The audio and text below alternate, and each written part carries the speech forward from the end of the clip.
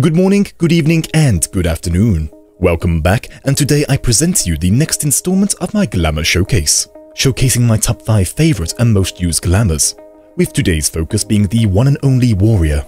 All of my glamours are based around a theme with the intended goal to stand out from the crowd. Let me know which one is your favourite, enjoy today's video, and I shall see you all in the next one. Let's kick things off with my steampunk-styled set, featured around the Klondike top offending.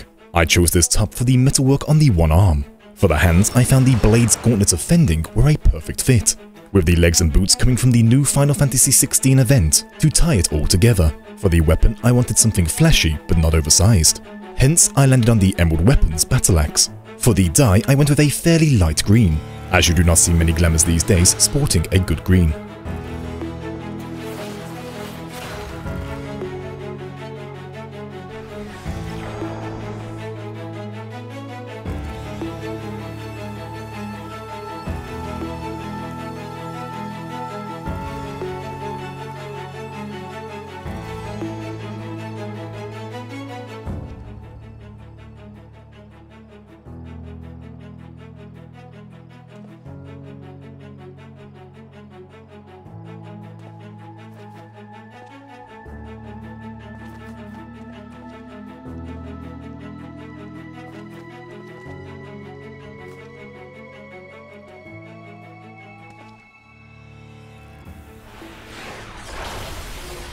Next is my battle-driven set.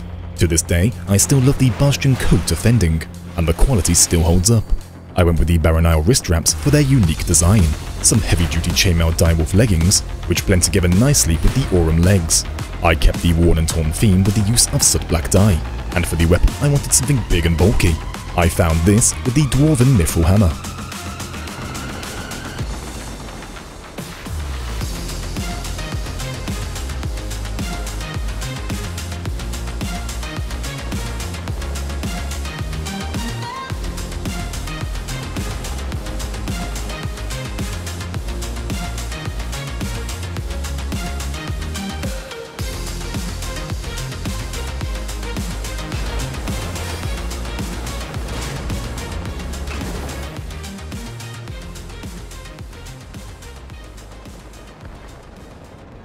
Next up is my personal favourite and most used warrior glamour. This is my Barbarian set. Mixing both the pummeler top and boots, I found the Virtue Ravager gauntlets fit perfectly, and the Heavenstern legs were a nice addition from the event, with the majestic Mandeville Bardici being the ideal barbarian weapon. Big and bold, it helps this set to stand out.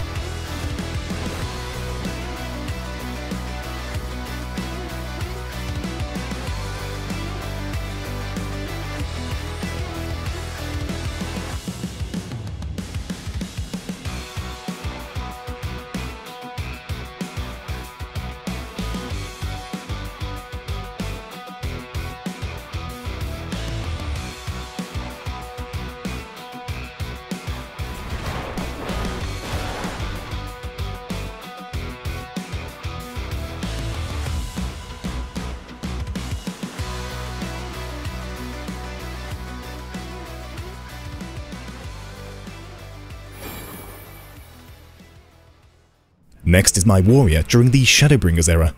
This is my gladiator build, focused around the Pagliafen jacket offending. Once again, the blade's gauntlets are a perfect fit. The Hackhammer 55 add a bit more shape to the legs, and the classical boots fit both the gladiator style, while not covering up the Hackhammer's shape. The whole set is rounded off with the Minos Heavensward relic. The Lux version works just as well. I personally prefer the blue flame over the red.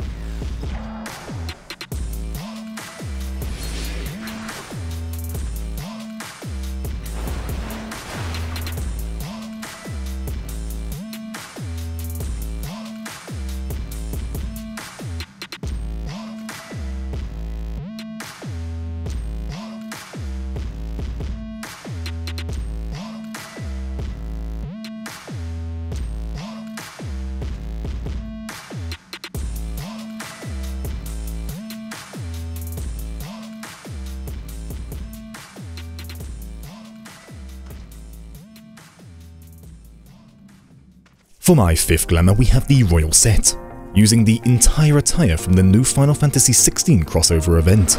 I really enjoyed this set as you appear nimble and agile, while still having the arm and leg protection one might need when swinging around a great axe wildly.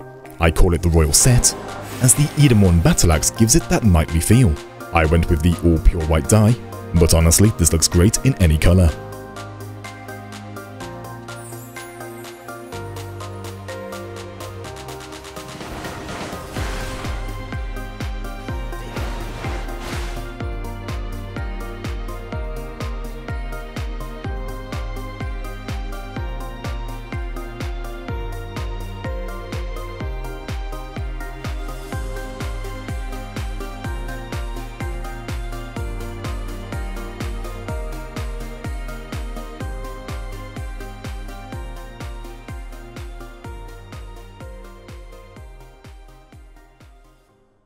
I could not end it without one honourable mention, the Elemental Warrior, a truly standout armour set, with one of the most unique axes going.